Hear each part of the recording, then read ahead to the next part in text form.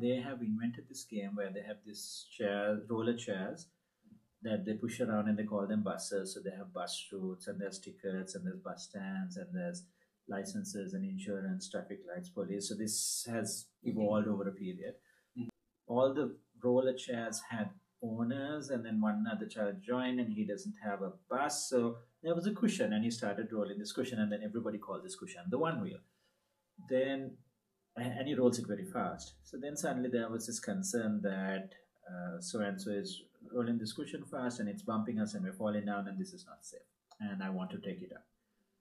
So the concern was raised, and there had been a similar concern raised about the buses and bumping into people, and the agreement was that they should drive the buses carefully enough so that they don't knock over people. So thought same thing is probably going to happen here. And then as we open the discussion, suddenly somebody proposes that I think we should not use one wheel for this purpose at all. Okay, interesting. There's a proposal like this. Can we see what you all think about it? And it turns out that 8 people were in favor of that, 4 people were not. But this is not a vote. This is just, like I said before, testing the water. So, okay, people who are in favor of this proposal, why? So then one concern was the original one raised, that he comes and bumps us. Second concern was that sometimes he tries to stand the cushion on its side and then stand on it, and this is not safe and he might hurt himself. So now harm to others, harm to himself. And then also that in the process of using one wheel as a vehicle all this while, it has now got deformed and it's not the shape it used to be. So now there's damage to property also. Okay, so 3 reasons why we should not allow this. So then we asked the children who are against this, why are you against this? And this was sort of the thinking that blew my mind, because I, as an adult, would never have thought of this. And this child says, okay, all of the reasons are good, but this is this person's only vehicle. If we ban this from being a vehicle, he will not have a vehicle.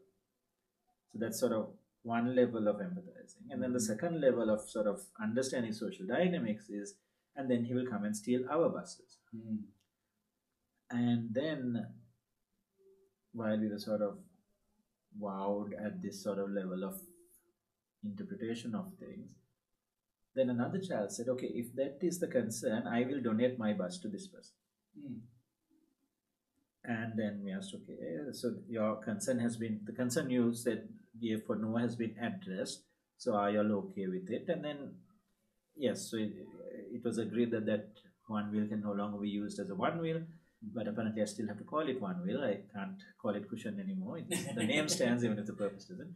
And he got upgraded to a bus. So the way they went through that, I think, showed far more empathy than how we might have approached that. I mean, if somebody had come and complained to me that so-and-so is rolling this and it's bumping us, then the sort of adult way of looking at it would be to, okay, give him one warning to be careful, or next time, okay, you are forbidden from using this. That's how we would have imposed our authority on the situation. And here they demonstrated much better skills of handling conflict, I thought.